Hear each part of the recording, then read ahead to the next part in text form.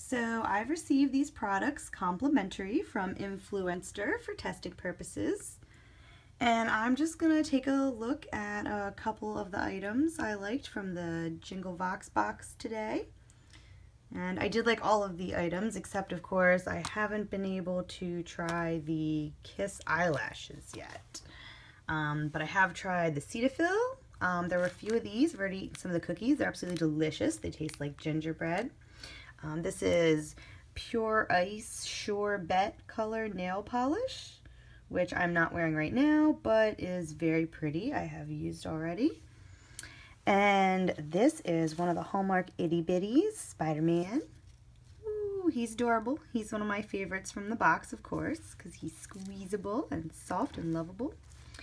And this is the NYC City Proof 24-hour eyeliner.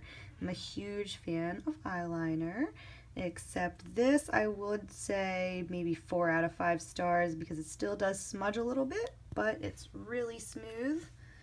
You can see there, it goes on, if you can kind of tell. It's been used a little bit already, I must admit, because I do like how it goes on, but it did still smudge a little bit. But I am one that tends to rub my eyes a lot, so could say that that had a little bit to do with it as well. Really nice stuff though.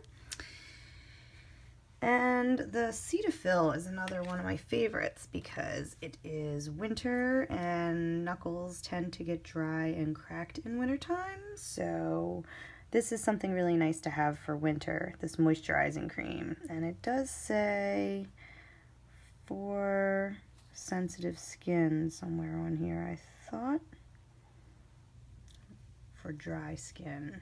There you go. Anyway, this was all the stuff we got in the Jingle Vox box, plus some free tater tots, which I will not show you because we have bought and eaten them. Nom nom nom. But this was a list of all the products. Anyway, thanks to Influencer for Jingle Vox box items. They were fabulous. Happy New Year, everyone.